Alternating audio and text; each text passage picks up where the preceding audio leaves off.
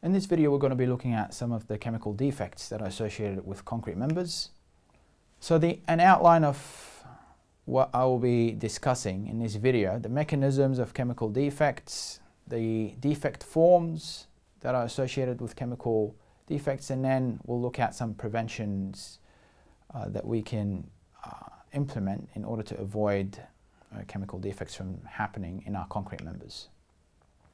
Remember the classification mechanism that we had a look at in previous videos. So we're continuing on and we're focusing on chemical defects. So chemical defects, they are a result of three main mechanisms. First mechanism is corrosion of the reinforcement. So we all know that concrete contains steel reinforcement embedded in it, and that's to increase its tensile strength.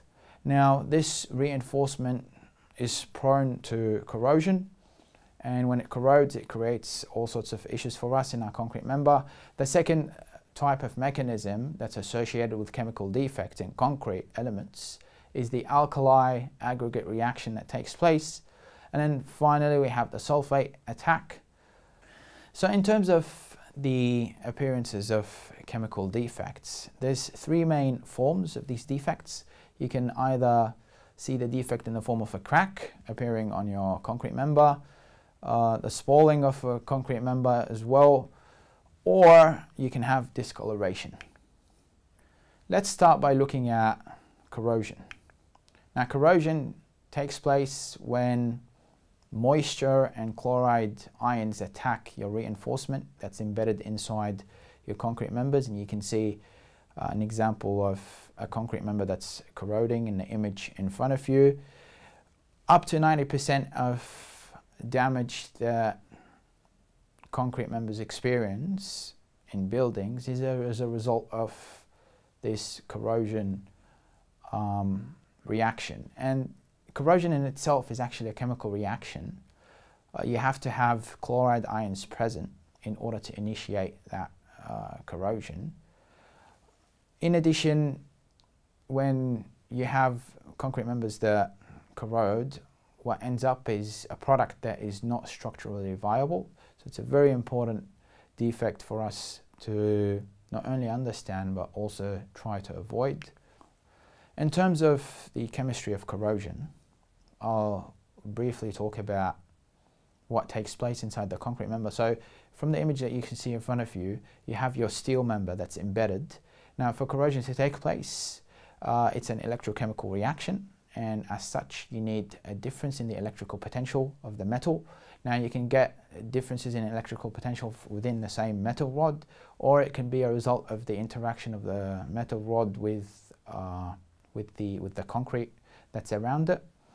Now with that difference in electrical potential, what it creates is it creates a region that would be classified as your anode, and then another region that would be classified as a cathode. The anode is where your oxidation reaction takes place, so ions would be released into the concrete at the anode, and these electrons then that are released, they travel to the cathode, and then rust is the byproduct of this electrochemical reaction. Now the rust, the product that's produced, i.e. rust, the problem with it is that it has a larger volume in comparison to concrete itself, and as such it pushes out the concrete, and that's where you get spalling. So corrosion, as I said, it's an electrochemical reaction. The rust in itself is larger in volume, and because of that large volume it pushes the concrete out, and that's when you get spalling. Concrete bits start to flake off, and that exposes the reinforcement to extra corrosion, and the process continues on unless you of course find a remedy for it. Now what are some of the ways of avoiding that from happening? You can try to utilize a mix that doesn't allow chloride ions to seep in. Another alternative is to ensure that there is sufficient cover. So make sure that the distance between the surface of your steel reinforcement that's embedded in the concrete members, and the surface of the concrete is large, as is specified in the standard, and this makes sure that it takes longer for these chloride ions to seep through and hence initiate the process of corrosion. Another type of chemical defect that's common in concrete members is the alkali aggregate reaction. Now, the alkali aggregate reaction is a result of aggregates reacting with the alkaline concrete. You can have alkaline sources that come outside of the concrete, such as de-icing salts that are applied in cold regions to melt the ice, or seawater, for instance, if you've got concrete members that are close to marine environments. Now, we can tell that it's an alkali aggregate reaction that had taken place from the cracks that appear on the concrete surface. So you can see the cracks in the image in front of you. They're longitudinal cracks and they're parallel to the least reinforced side of the concrete. Typically, in a concrete mix, we need to make sure that the aggregates are inert. As such, they shouldn't be reacting. So an alkali aggregate reaction, if there's silica that's present in your aggregates, then the reaction becomes an alkali silica reaction. Otherwise, if your aggregates contain carbonate rocks, then it becomes known as an alkali carbonate reaction.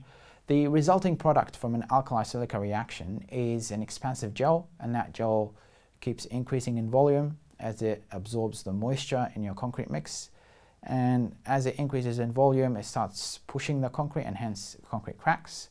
Now, to prevent that from happening, what you need to do is you need to use supplementary cementitious materials, and these inhibit the formation of this expansive gel.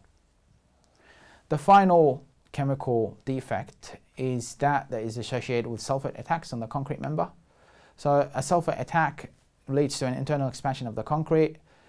Two main reactions that take place when we're talking about sulfite attack, it's sulfites that react with the lime and they lead to gypsum, and then the sulfites would react with the hydrated calcium aluminate, and that would lead to ettringite forming. This reaction, the product that results from the reaction, leads to an increase in volume.